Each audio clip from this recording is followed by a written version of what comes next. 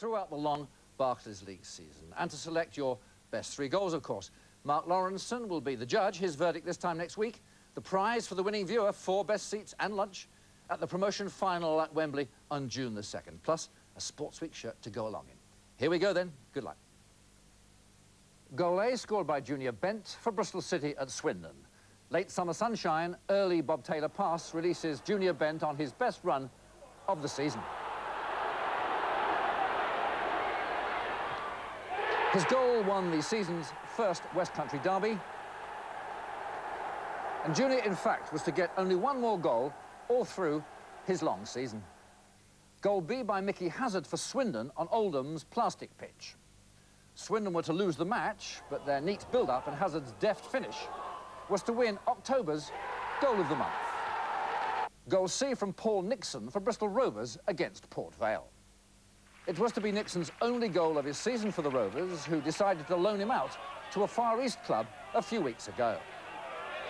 But Paul Nixon's November strike was to remain one of the winter's outstanding shots.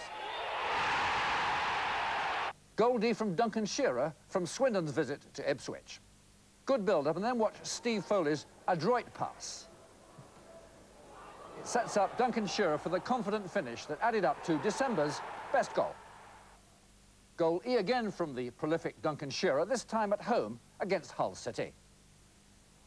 The neat accuracy of Swindon's play had not yet faded into their spring slump, and Hazard supplies Bodin.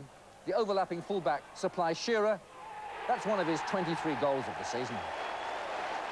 Goal F by Fitzroy Simpson from Swindon's prestigious victory over Sheffield Wednesday, the night that young Simpson reminded us all of his potential with an instinctive solo that made February's choice almost a formality. Goal G from Tony Seeley for Bristol Rovers against Millwall. Well, they do say March winds do blow, and certainly Millwall that night found a neat move and Seeley's adroit finish blowing them away. Goal H from Hazard, taking his Mickey, shall we say, to Home Park to hit Plymouth Argyle. This was a good combination goal, beginning with the 2 fullbacks. Kerslake down the right, finds Vivash on the left. He finds Rideout, who sets up Hazard for that accurate finish. So to recap then, Goal A, Junior Bent. Goal B, Mickey Hazard. Goal C, Paul Nixon. Goal D, Duncan Shearer. Duncan Shearer again for Goal E. Fitzroy Simpson, Goal F.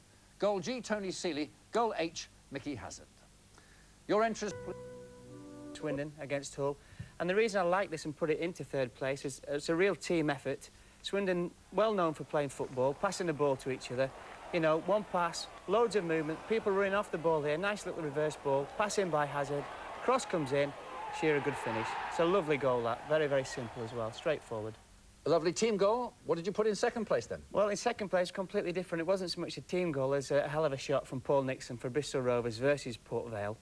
Very, very little build-up in this, Roger. It's also very, very scrappy. Devon White has it, you know, loses it.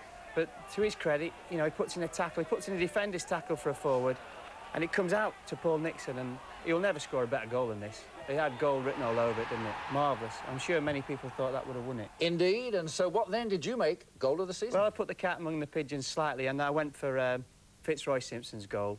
It looks like Garth Chilcott, actually, doesn't he? Slimline version. But the thing that I liked about this was the fact he gets a ball, middle of Sheffield Wednesday's half, lovely little shimmy, and he hits a ball with the outside of his left foot, no backlift. That is, for me, goal of the season. Great goal. Yep, a lovely goal, a skill and vision from a young player, a nice signpost of hope for the future for West Country football. A reminder then of Mark's winning order: 3rd place, goalie Duncan